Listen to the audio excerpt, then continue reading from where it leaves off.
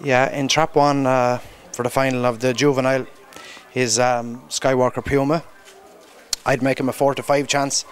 Ideally drawn. This dog is a very tight railer, and if he was drawn in the middle, maybe we'd take a chance with him. But based on his draw here, he looks perfectly housed, and if he gets any sort of a run, he definitely has the best back straight pace. So on that basis, I'd make him a 4 to 5 chance. In trap 2, Alan Master, 4 to 1. Very good Shelbourne Park form before he came to Kilkenny. Ran very well here in the first round. Dead heated in 29.15. Didn't start too well in the semi-final, but ran well to qualify. A 4 to 1 chance. In trap 3, Live and Dangerous, Paul Hennessy's runner, very well drawn. Has won his two heats in 28.80 and 28.86. Again, may have to be in front of trap 1 in the back straight.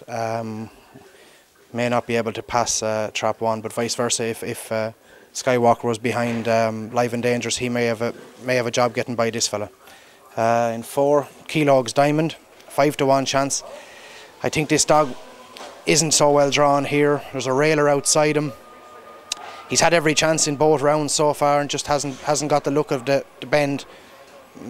I find it hard to see where he's going to get a run in this race, and on that basis I'd make him a 5 to 1 chance. In trap 5, Priceless Sky. This is a trap 1 specialist in Kilkenny. Thus he's poorly drawn here.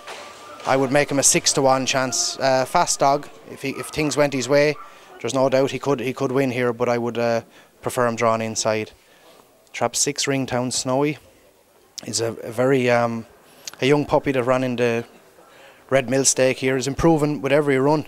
I was very impressed with him in his semi-final. Showed a lot of pace and made good ground in the back straight. Stayed on well. May make a stayer in future, but for a dog so young, would have a very hard draw here, and I'd make him the outsider of the field at 10 to 1. So my conclusion would be that Skywalker Puma, drawn in the red sheet, will be very hard to beat, and maybe 1 from 3 will be my forecast.